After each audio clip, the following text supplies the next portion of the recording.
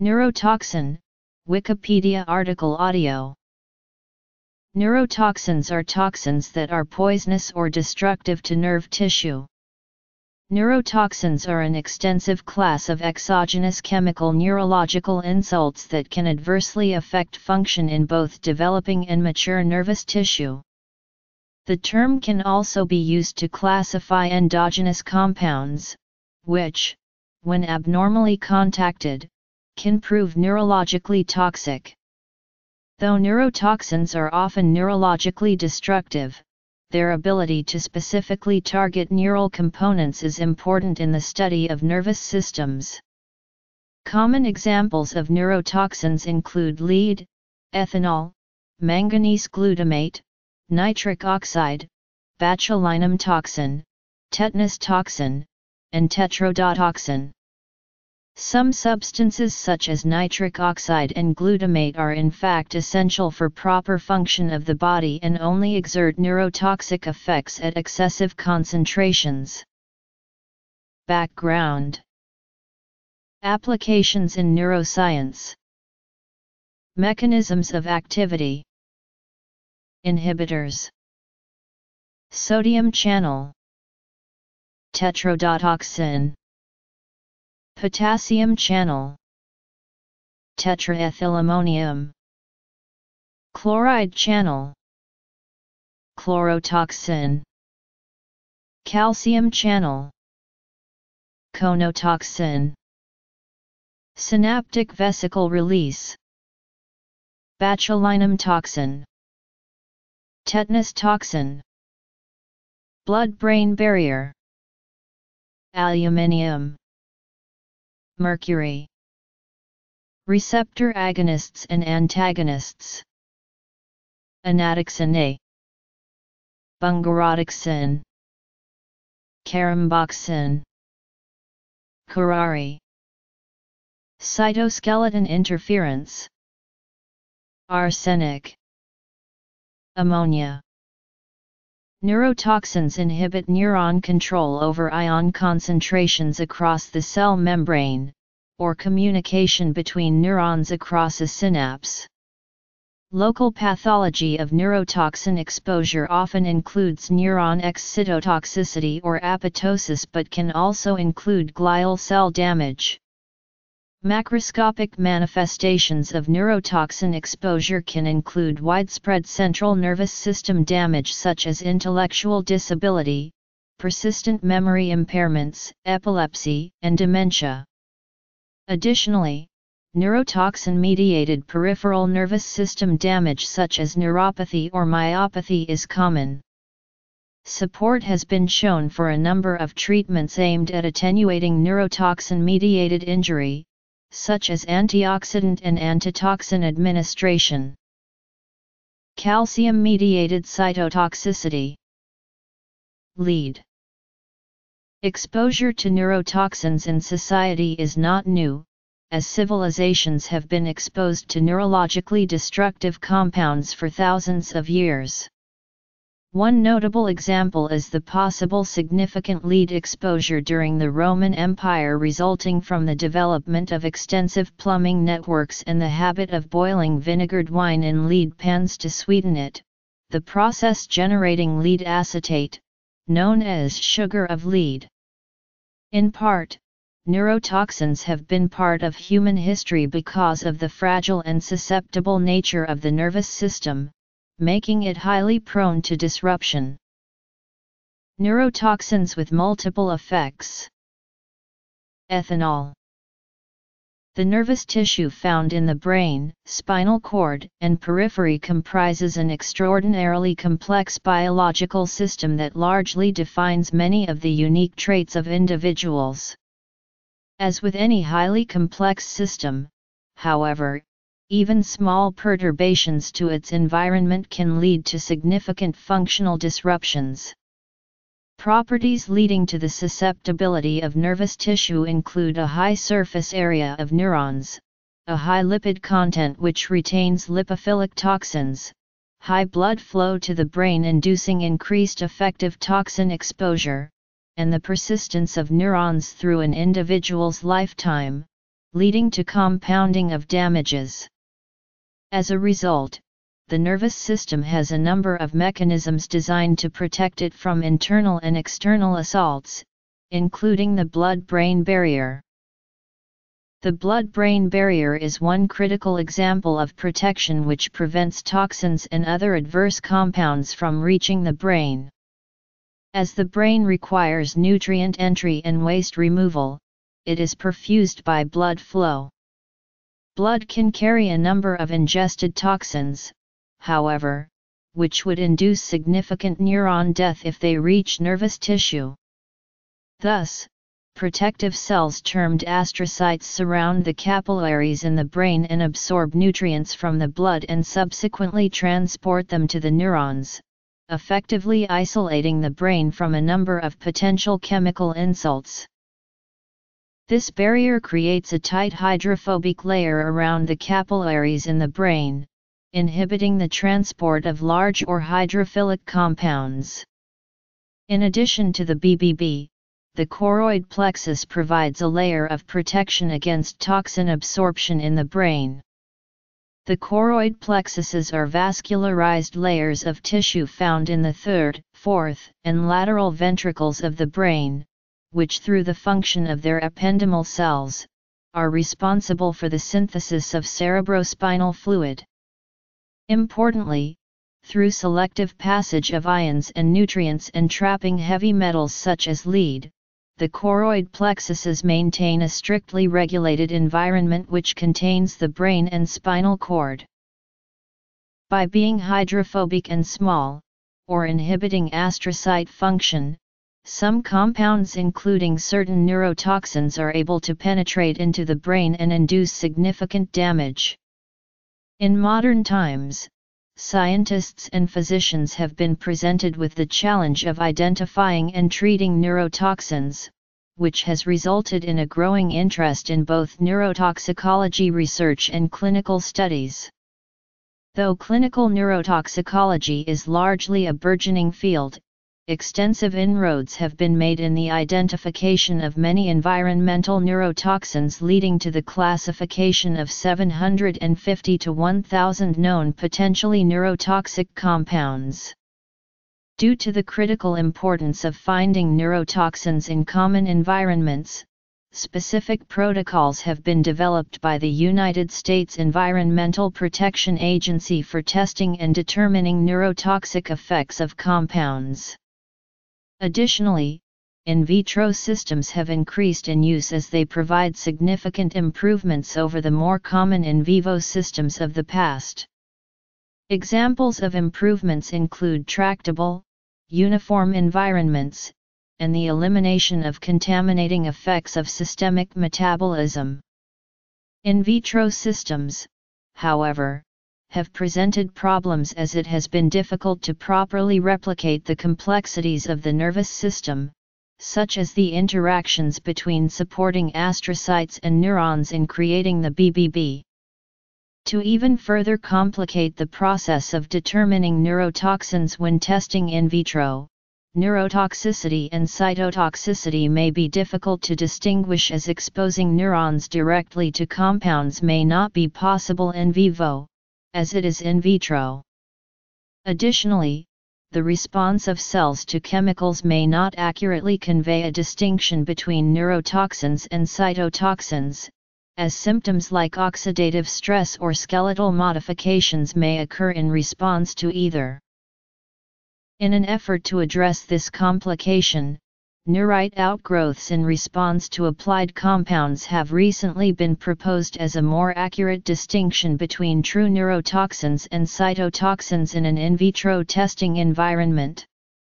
Due to the significant inaccuracies associated with this process, however, it has been slow in gaining widespread support. Additionally, biochemical mechanisms have become more widely used in neurotoxin testing, such that compounds can be screened for sufficiency to induce cell mechanism interference, like the inhibition of acetylcholinesterase capacity of organophosphates.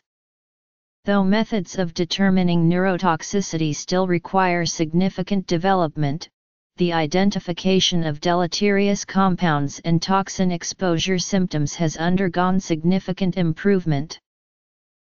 Though diverse in chemical properties and functions, neurotoxins share the common property that they act by some mechanism leading to either the disruption or destruction of necessary components within the nervous system.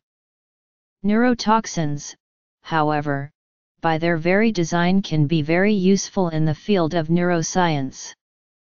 As the nervous system in most organisms is both highly complex and necessary for survival, it has naturally become a target for attack by both predators and prey. As venomous organisms often use their neurotoxins to subdue a predator or prey very rapidly, toxins have evolved to become highly specific to their target channels such that the toxin does not readily bind other targets. As such, neurotoxins provide an effective means by which certain elements of the nervous system may be accurately and efficiently targeted. An early example of neurotoxin-based targeting used radio-labeled tetrodotoxin to assay sodium channels and obtain precise measurements about their concentration along nerve membranes. Likewise, through isolation of certain channel activities, neurotoxins have provided the ability to improve the original Hodgkin-Huxley model of the neuron, in which it was theorized that single generic sodium and potassium channels could account for most nervous tissue function. From this basic understanding, the use of common compounds such as tetrodotoxin, tetraethylammonium, and bungarotoxins have led to a much deeper understanding of the distinct ways in which individual neurons may behave.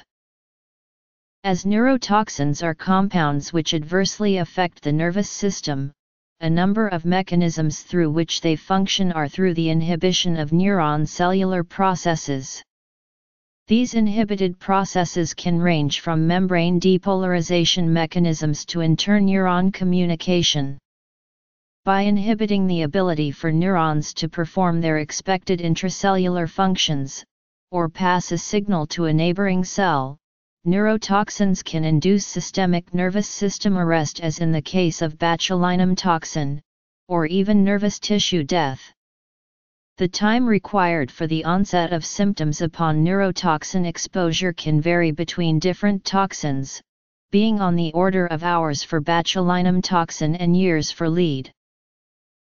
Curare. JWH018. Tetrodotoxin is a poison produced by organisms belonging to the Tetradontidae order, which includes the puffer fish, ocean sunfish, and porcupine fish. Within the puffer fish, which is a common delicacy especially in Japan, TTX is found in the liver, gonads, ovaries, intestines, and skin. TTX can be fatal if consumed, and has become a common form of poisoning in many countries. Common symptoms of TTX consumption include paresthesia, muscle weakness, nausea, and vomiting, and often manifest within 30 minutes of ingestion. The primary mechanism by which TTX is toxic is through the inhibition of sodium channel function, which reduces the functional capacity of neuron communication. This inhibition largely affects a susceptible subset of sodium channels known as TTX-sensitive, which also happens to be largely responsible for the sodium current that drives the depolarization phase of neuron action potentials. TTX-resistant is another form of sodium channel which has limited sensitivity to TTX, and is largely found in small diameter axons such as those found in nociception neurons. When significant levels of TTX is ingested, it will bind sodium channels on neurons and reduce their membrane permeability to sodium. This results in an increased effective threshold of required excitatory signals in order to induce an action potential in a postsynaptic neuron. The effect of this increased signaling threshold is a reduced excitability of postsynaptic neurons, and subsequent loss of motor and sensory function, which can result in paralysis and death. Though assisted ventilation may increase the chance of survival after TTX exposure, there is currently no antitoxin. The use of the acetylcholinesterase inhibitor neostigmine or the muscarinic acetylcholine antagonist atropine, however, can increase sympathetic nerve activity enough to improve the chance of survival after TTX exposure. Tetraethylammonium is a compound that, like a number of neurotoxins, was first identified through its damaging effects to the nervous system and shown to have the capacity of inhibiting the function of motor nerves and thus the contraction of the musculature in a manner similar to that of curare. Additionally, through chronic T administration, muscular atrophy would be induced. It was later determined that T functions in vivo primarily through its ability to inhibit both the potassium channels responsible for the delayed rectifier seen in an action potential and some population of calcium-dependent potassium channels. It is this capability to inhibit potassium flux in neurons that has made T one of the most important tools in neuroscience. It has been hypothesized that the ability for T to inhibit potassium channels is derived from its similar space-filling structure to potassium ions. What makes T very useful for neuroscientists is its specific ability to eliminate potassium channel activity, thereby allowing the study of neuron response contributions of other ion channels such as voltage-gated sodium channels. In addition to its many uses in neuroscience research, T has been shown to perform as an effective treatment of Parkinson's disease through its ability to limit the progression of the disease. Chlorotoxin is the active compound found in scorpion venom, and is primarily toxic because of its ability to inhibit the conductance of chloride channels. Ingestion of lethal volumes of CLTX results in paralysis through this ion channel disruption. Similar to botulinum toxin, CLTX has been shown to possess significant therapeutic value. Evidence has shown that CLTX can inhibit the ability for gliomas to infiltrate healthy nervous tissue in the brain, significantly reducing the potential invasive harm caused by tumors. Conotoxins represent a category of poisons produced by the marine cone snail, and are capable of inhibiting the activity of a number of ion channels such as calcium, sodium, or potassium channels.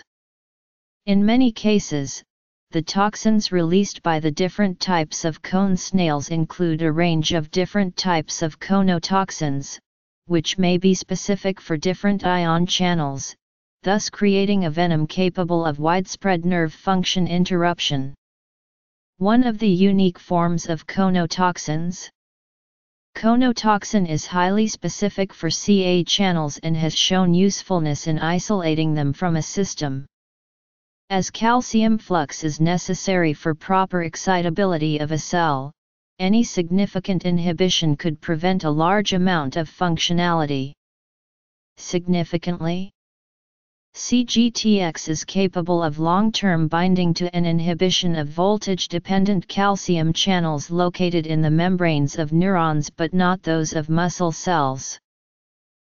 Botulinum toxin is a group of neurotoxins consisting of 8 distinct compounds, referred to as BTXABCDEFGH, which are produced by the bacterium Clostridium botulinum and lead to muscular paralysis. A notably unique feature of BTX is its relatively common therapeutic use in treating dystonia and spasticity disorders, as well as in inducing muscular atrophy despite being the most poisonous substance known. BTX functions peripherally to inhibit acetylcholine release at the neuromuscular junction through degradation of the snare proteins required for ACH vesicle membrane fusion. As the toxin is highly biologically active, an estimated dose of 1 g/kg body weight is sufficient to induce an insufficient tidal volume and resultant death by asphyxiation. Due to its high toxicity, BTX antitoxins have been an active area of research. It has been shown that capsaicin can bind the TRPV1 receptor expressed on cholinergic neurons and inhibit the toxic effects of BTX. Tetanus neurotoxin is a compound that functionally reduces inhibitory transmissions in the nervous system, resulting in muscular tetany. TENT is similar to BTX, and is in fact highly similar in structure and origin, both belonging to the same category of clostridial neurotoxins. Like BTX, TENT inhibits interneuron communication by means of vesicular neurotransmitter release. One notable difference between the two compounds is that while BTX inhibits muscular contractions, TENT induces them. Though both toxins inhibit vesicle release at neuron synapses, the reason for this different manifestation is that BTX functions mainly in the peripheral nervous system while TENT is largely active in the central nervous system. This is a result of TENT migration through motor neurons to the inhibitory neurons of the spinal cord after entering through endocytosis. This results in a loss of function in inhibitory neurons within the CNS, resulting in systemic muscular contractions. Similar to the prognosis of a lethal dose of BTX, TENT leads to paralysis and subsequent suffocation. Neurotoxic behavior of aluminum is known to occur upon entry into the circulatory system, where it can migrate to the brain and inhibit some of the crucial functions of the blood-brain barrier. A loss of function in the BBB can produce significant damage to the neurons in the CNS, as the barrier protecting the brain from other toxins found in the blood will no longer be capable of such action. Though the metal is known to be neurotoxic, effects are usually restricted to patients incapable of removing excess ions from the blood, such as those experiencing renal failure. Patients experiencing aluminum toxicity can exhibit symptoms such as impaired learning and reduced motor coordination. Additionally, systemic aluminum levels are known to increase with age, and have been shown to correlate with Alzheimer's disease, implicating it as a neurotoxic causative compound of the disease. Despite its known toxicity, aluminum is still extensively utilized in the packaging and preparing of food, while other toxic metals such as lead have been almost entirely phased out of use in these industries. Mercury is capable of inducing CNS damage by migrating into the brain by crossing the BBB. Mercury exists in a number of different compounds, though methylmercury, dimethylmercury, and diethylmercury are the only significantly neurotoxic forms. Diethylmercury and dimethylmercury are considered some of the most potent neurotoxins ever discovered. MHGN is usually acquired through consumption of seafood, as it tends to concentrate in organisms high on the food chain. It is known that the mercuric ion inhibits amino acid and glutamate transport, potentially leading to excitotoxic effects. Investigations into anadoxin A, also known as very fast death factor, began in 1961 following the deaths of cows that drank from a lake containing an algal bloom in Saskatchewan, Canada.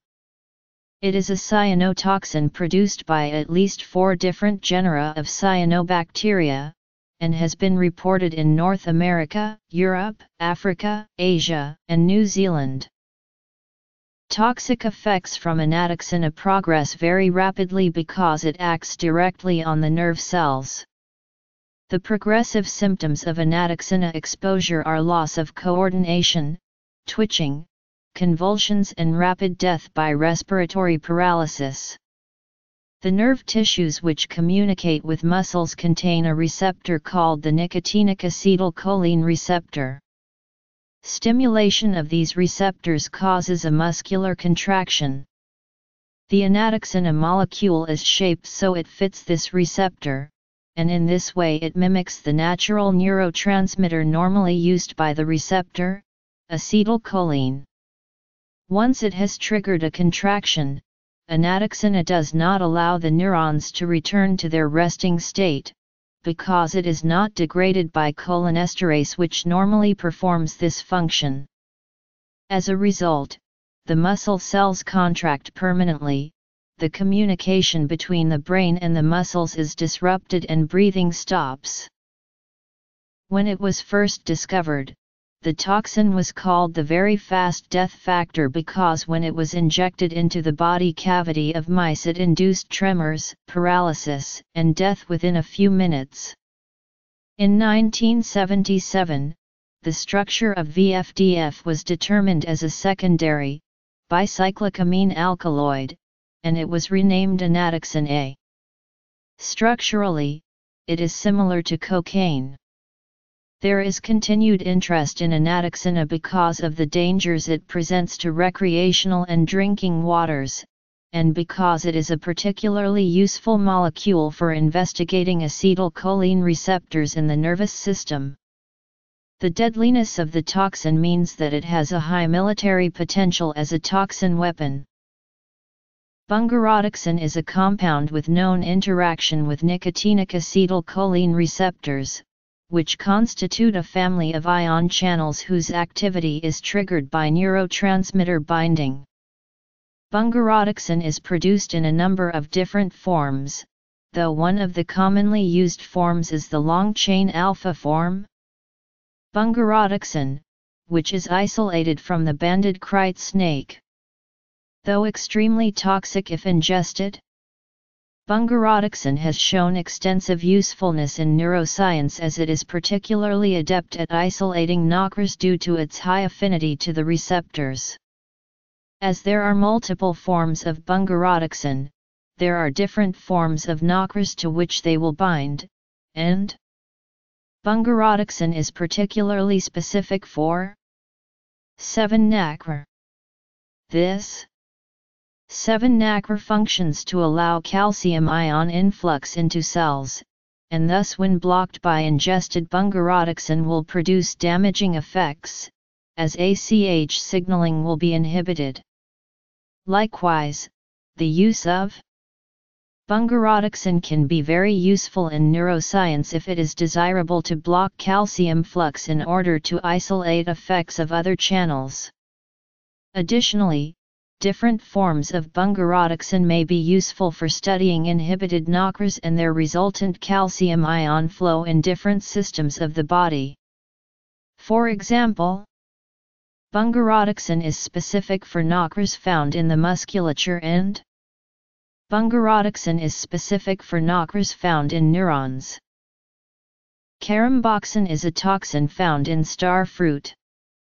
Individuals with some types of kidney disease are susceptible to adverse neurological effects including intoxication, seizures, and even death after eating star fruit or drinking juice made of this fruit. Caramboxin is a new non-peptide amino acid toxin that stimulate the glutamate receptors in neurons. Caramboxin is an agonist of both NMDA and AMPA glutamatergic ionotropic receptors with potent excitatory, convulsant, and neurodegenerative properties. The term curare is ambiguous because it has been used to describe a number of poisons which at the time of naming were understood differently from present-day understandings. In the past the characterization has meant poisons used by South American tribes on arrows or darts, though it has matured to specify a specific categorization of poisons which act on the neuromuscular junction to inhibit signaling and thus induce muscle relaxation. The neurotoxin category contains a number of distinct poisons, though all were originally purified from plants originating in South America. The effect with which injected curare poison is usually associated is muscle paralysis and resultant death. Curare notably functions to inhibit nicotinic acetylcholine receptors at the neuromuscular junction. Normally, these receptor channels allow sodium ions into muscle cells to initiate an action potential that leads to muscle contraction. By blocking the receptors, the neurotoxin is capable of significantly reducing neuromuscular junction signaling, an effect which has resulted in its use by anesthesiologists to produce muscular relaxation. Arsenic is a neurotoxin commonly found concentrated in areas exposed to agricultural runoff, mining, and smelting sites. One of the effects of arsenic ingestion during the development of the nervous system is the inhibition of neurite growth, which can occur both in PNs and the CNS. This neurite growth inhibition can often lead to defects in neural migration, and significant morphological changes of neurons during development, often leading to neural tube defects in neonates. As a metabolite of arsenic, arsenite is formed after ingestion of arsenic and has shown significant toxicity to neurons within about 24 hours of exposure. The mechanism of this cytotoxicity functions through arsenite-induced increases in intracellular calcium ion levels within neurons, which may subsequently reduce mitochondrial transmembrane potential, which activates caspases, triggering cell death. Another known function of arsenite is its destructive nature towards the cytoskeleton through inhibition of neurofilament transport. This is particularly destructive as neurofilaments are used in basic cell structure and support. Lithium administration has shown promise, however, in restoring some of the lost neurofilament motility. Additionally, similar to other neurotoxin treatments, the administration of certain antioxidants has shown some promise in reducing neurotoxicity of ingested arsenic. Ammonia toxicity is often seen through two routes of administration, either through consumption or through endogenous ailments such as liver failure. One notable case in which ammonia toxicity is common is in response to cirrhosis of the liver, which results in hepatic encephalopathy, and can result in cerebral edema. This cerebral edema can be the result of nervous cell remodeling. As a consequence of increased concentrations, ammonia activity in vivo has been shown to induce swelling of astrocytes in the brain through increased production of cGMP within the cells, which leads to protein kinase G-mediated cytoskeletal modifications. The resultant effect of this toxicity can be reduced brain energy metabolism and function. Importantly, the toxic effects of ammonia on astrocyte remodeling can be reduced through administration of L-carnitine. This astrocyte remodeling appears to be mediated through ammonia-induced mitochondrial permeability transition. This mitochondrial transition is a direct result of glutamine activity, a compound which forms from ammonia in vivo. Administration of antioxidants or glutaminase inhibitor can reduce this mitochondrial transition, and potentially also astrocyte remodeling. Lead is a potent neurotoxin whose toxicity has been recognized for at least thousands of years. Though neurotoxic effects for lead are found in both adults and young children, the developing brain is particularly susceptible to lead-induced harm, effects which can include apoptosis and excitotoxicity.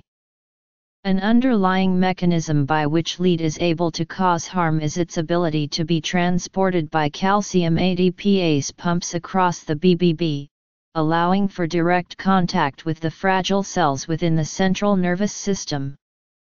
Neurotoxicity results from lead's ability to act in a similar manner to calcium ions, as concentrated lead will lead to cellular uptake of calcium, which disrupts cellular homeostasis and induces apoptosis.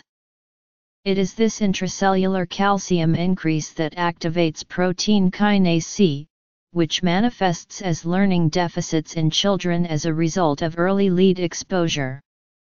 In addition to inducing apoptosis, lead inhibits interneuron signaling through the disruption of calcium-mediated neurotransmitter release. N-hexane. Receptor-selective neurotoxins. MPP+. Endogenous neurotoxin sources. Nitric oxide. Glutamate. Dopamine. Notes. As a neurotoxin, ethanol has been shown to induce nervous system damage and affect the body in a variety of ways. Among the known effects of ethanol exposure are both transient and lasting consequences. Some of the lasting effects include long-term reduced neurogenesis in the hippocampus, widespread brain atrophy, and induced inflammation in the brain.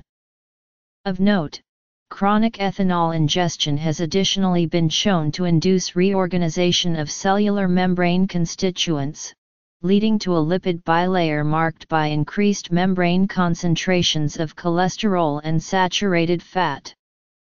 This is important as neurotransmitter transport can be impaired through vesicular transport inhibition, resulting in diminished neural network function. One significant example of reduced interneuron communication is the ability for ethanol to inhibit NMDA receptors in the hippocampus, resulting in reduced long-term potentiation and memory acquisition. NMDA has been shown to play an important role in LTP and consequently memory formation. With chronic ethanol intake, however, the susceptibility of these NMDA receptors to induce LTP increases in the mesolimbic dopamine neurons in an inositol 1,4,5 triphosphate-dependent manner. This reorganization may lead to neuronal cytotoxicity both through hyperactivation of postsynaptic neurons and through induced addiction to continuous ethanol consumption. It has, additionally, been shown that ethanol directly reduces intracellular calcium ion accumulation through inhibited NMDA receptor activity, and thus reduces the capacity for the occurrence of LTP. In addition to the neurotoxic effects of ethanol in mature organisms, chronic ingestion is capable of inducing severe developmental defects.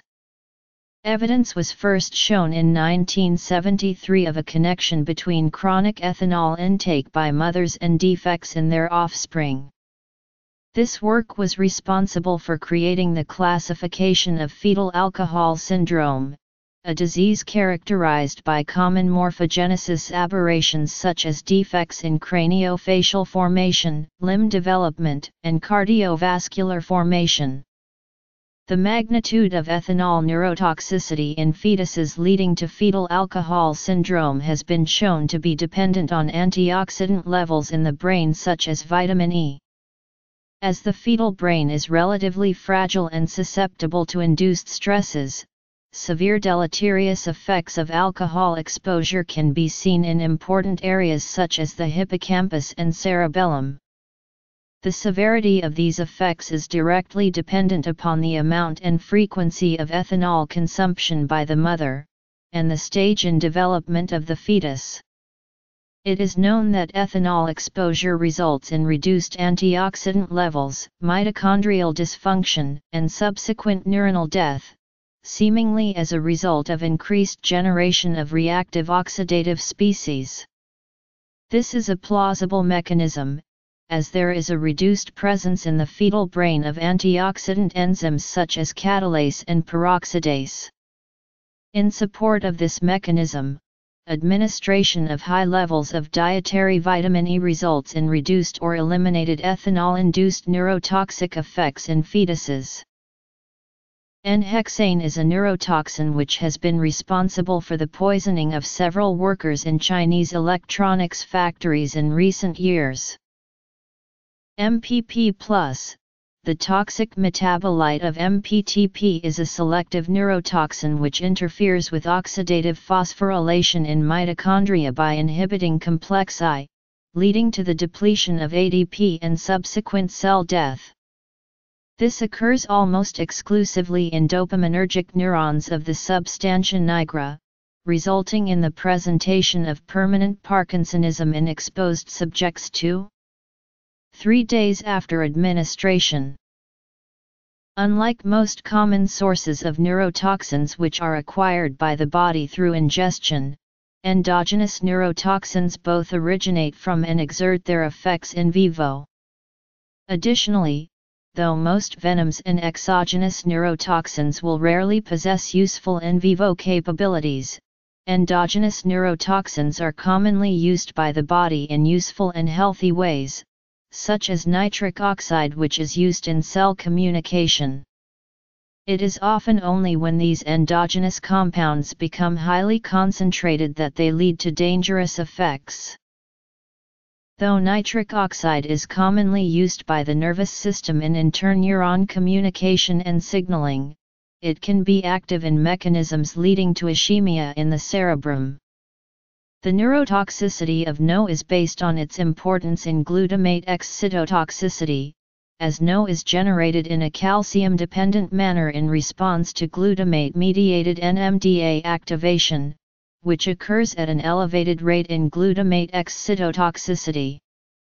Though NO facilitates increased blood flow to potentially ischemic regions of the brain, it is also capable of increasing oxidative stress, inducing DNA damage and apoptosis.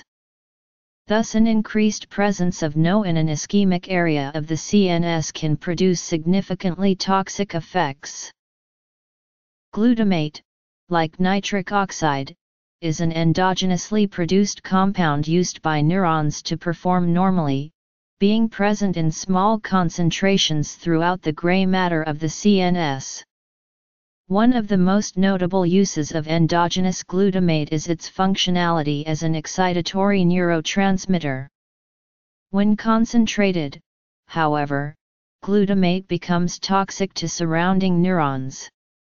This toxicity can be both a result of direct lethality of glutamate on neurons and a result of induced calcium flux into neurons leading to swelling and necrosis. Support has been shown for these mechanisms playing significant roles in diseases and complications such as Huntington's disease, epilepsy, and stroke. Dopamine is an endogenous compound that is used as a neurotransmitter to modulate reward expectation. Dopamine kills dopamine-producing neurons by interfering with the electron transport chain in neurons. This interference results in an inhibition of cellular respiration, leading to neuron death.